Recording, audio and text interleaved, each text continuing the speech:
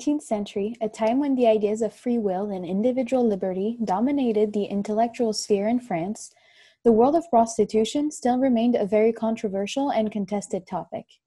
Between acceptance with strict regulations and outward ban, the lives and professions of prostitutes had long been at the mercy of lawmakers, moralists, and religion. At the center of contemporary debates about prostitution are the female body and sexuality, along with women's rights to a profession and enjoy relative financial independence. Prostitution was truly a woman's world. From madams to procuresses to professionals or occasional prostitutes, prostitution offered a unique means of making an extra or necessary income, as women could move easily in and out of the profession. However, with the passing of several new laws which tightened regulations of prostitution and increased the power of the police, the 18th century marked a transition from relative toleration to strict police persecution and repression in the French capital. Lawmakers and moralists' rising anxiety about prostitution was reflected in these new regulations and in the growing genre of reform literature about prostitution. Male reform writers imagined utopian solutions to the prostitution problem, which, working hand in hand with the new laws, reinserted men in a profession and a culture that was dominated by women.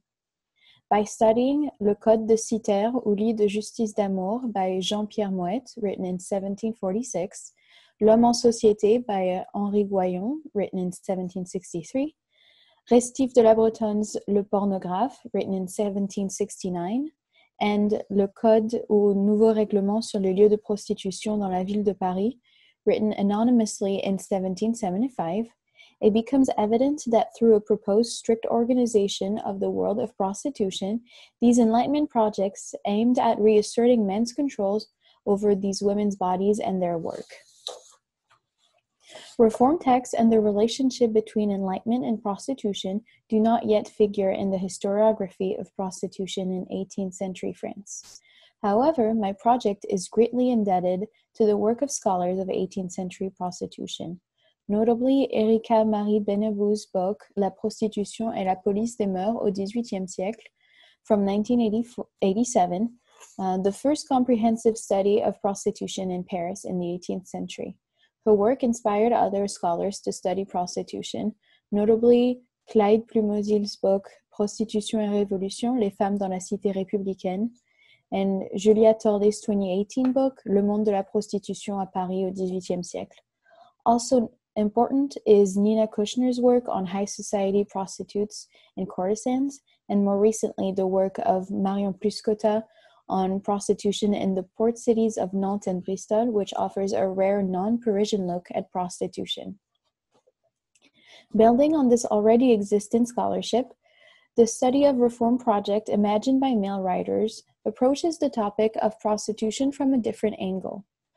Often overlooked because they did not lead to any concrete reforms, these four texts inform the modern reader about how their authors perceived the role of women as imagined threats to the good moral standing of society, the male desire to control women's bodies and work, and the role of the male gaze and male fantasy in the creation of Utopia. De la Bretonne's Le Pornographe is the only one of the four texts to have had significant influence in the French capital. Already a well-established author, De la Bretonne's text was widely spread in Paris and was also published in the Mémoires secrets of 1769, and references to his Parthenon appear in several cahiers de doléances. These texts illustrate the male author's great anxiety about women who were not dependent on a male relative and who controlled their own life and work. In addition, this approach to prostitution also reveals the influence of Enlightenment thought and culture and its application to a concrete topic which affected a significant part of Parisian society. The four texts chosen for the study stand apart from other contemporary writings on prostitution, such as the libertine or pornographic literature of the 18th century, in which prostitutes were often characters, in their goal and in the way that prostitutes are represented. Utopian reform texts do not try to appeal to a male audience by portraying prostitutes as objects of desire. Instead, Not only do the authors directly give or subtly reveal their opinions about prostitution, but they also offer practical alternatives to this growing problem in the French capital. These reform projects are more akin to law texts than they are to activist pamphlets and correspond to a genre of writing typical of the 18th century and the Age of Enlightenment. In both their motives and their format, these texts are reminiscent of some of the greatest work by Enlightenment thinkers. We see in these projects the authors' desires to improve society and their faith in the notion of progress, which originated with the Enlightenment. Men believed that any honest man could and should express his ideas, and that through education and legislation, they could reform their fellow men. By suggesting a rational organization of the world of prostitution and of society, these men's projects situate themselves in the same category as Jean-Jacques Rousseau's The Social Contract about the establishment of political communities, or Émile about man's education. In addition to their general intent, these reform projects also qualify themselves as Enlightenment texts by their format. Each is composed of a long introduction in which the author either retraces the long history of love and prostitution, implicitly states his position on prostitution and its place in society, and or gives a biographical short of his life and what led him to the topic.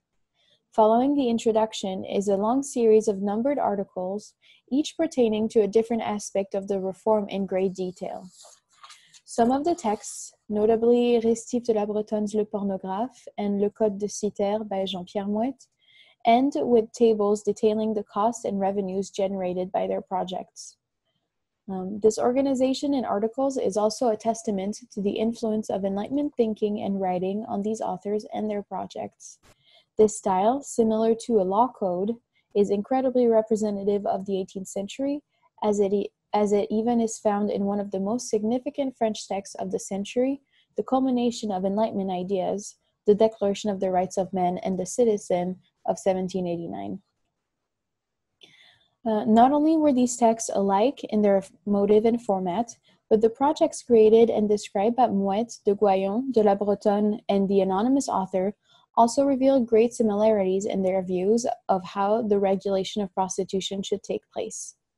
Their general views reflected the recent changes that the French government had put in place during the late 17th century to limit prostitution and its visibility, which marked a turning point from relative toleration to police repression, notably Louis XIV's Grand Renfermement initiative of 1656, which promoted the incarceration of the poor, beggars, and prostitutes in the Hôpital Général. In their projects, the four authors adopted and expanded Louis XIV's Grand Renfermement policy and advocated for the institution of multiple houses of prostitution spread out throughout the city of Paris, in which sex workers would systematically be incarcerated. These men's justification for the internment of prostitutes was twofold. First, their projects was a direct response to the health scare of the early modern period concerning venereal diseases. The second justification for these houses of prostitution was that they would improve society's moral standing. However, this is where the authors differ in their reasoning on how it would happen. Even though their original intents align, these authors had very different opinions on prostitution and its place in society, which was for some of them influenced by their own backgrounds and reflected in how they envisioned the roles of their houses as a moralist tool. When reading these texts, the authors are clearly divided into two categories. The first one, with de Goyon and the anonymous author of the Code, was undoubtedly against prostitution and even expected that these houses would put an end to the practice. They believed in the stereotype of the prostitute as a seductress, a monstrous creature of desire who was responsible for all the afflictions of Parisian society. They believed that tightly controlling these women and the world of prostitution would give them the power to end debauchery and to atone for society's sins. On the other hand, both Mouette and de la Bretonne belonged to the second category. Far from despising prostitutes and libertines, these two authors rather celebrate love, sex, and women. Instead of ending prostitution, they hoped to reform it so that it could be less visible in the public sphere while still successfully operating in private. They saw prostitution as a necessary evil that, if forbidden, would only make way for worse alternatives. The differences between the two groups of authors regarding their sense in prostitution is crucial in understanding the disparities in their projects, as their views are heavily reflected in the organization of their houses of prostitution. The first group of authors, de Goyon and the anonymous author, who strictly opposed prostitution, imagined houses of prostitution that resembled prisons more than brothels. On the other hand, Fermouet and de la Bretonne of the second group, their project was rather to create places of prostitution that perfectly catered to men's pleasure and men's fantasies. This opposition between prison and house of pleasure becomes evident in several aspects of the technical organization of the houses. Even though they are subtle, these differences are significant in understanding the intent of the authors and their personal representations of women and prostitutes. According to all four authors, each house of prostitution was to contain a precise number of women who would reside in said houses. However, the two groups disagreed on how to categorize and separate the women. While the first group wanted to divide them by socio-economic background, the second group preferred dividing them by age. By dividing women based on their socio-economic status, each type of prostitute would correspond to its clientele and prevent wealthier men from soiling themselves with poor women from a questionable background. While the authors of the first group considered debauchery to be one of the biggest threats to society's morals, interclass sex also seemed to be a significant concern. In addition, this model perpetrated an inescapable system of privileges where the first-class women were educated and well taken care of, while the third-class women lived in poverty. That was prevalent in 18th-century French society. For the second group, by dividing women by age, they focused on male pleasure. They put themselves in the mind of the client and not of the moralist to imagine a system where the fulfillment of men's fantasies was more important than propriety. This contrast between a prison project and a house of pleasure is evident in more than one aspect of the house's organization. Women's physical appearance and the way they dressed was also a topic of disagreement between the two groups of authors. For de Goyon of the first group, prostitutes' clothing had a sole purpose, which was to set them apart from the rest of women, therefore allowing men to control prostitutes' whereabouts and facilitating their arrests. De Goyon's system of uniform was not meant to be flattering to the women's bodies, nor was it to keep up with the latest Parisian fashion. It was purely practical and relied on the shame associated with sex work during that time and place. For Mouet of the second group, the uniform for his houses of pleasure were to be attractive and arousing for the male clients. In his Code de Citer, he plays the role of a fashion designer and chooses outfits for each class of women and for each season, and dedicates 3 of his articles to the prostitute's wardrobe. For Mouet, prostitutes needed to be visually pleasing for the house's visitors. Unlike de Goyon, his goal was to showcase these women's bodies in a way that would speak to male sexual fantasies. Even though it may seem less strict, this system of uniform still exercised control over the women's bodies as it rendered them objects of desire and deprived them of their personhood and individual agency. Imagining different categories of prostitutes or deciding what they should wear are just 2 of the many regulations that these authors wanted to impose on prostitutes' lives in their houses of prostitution.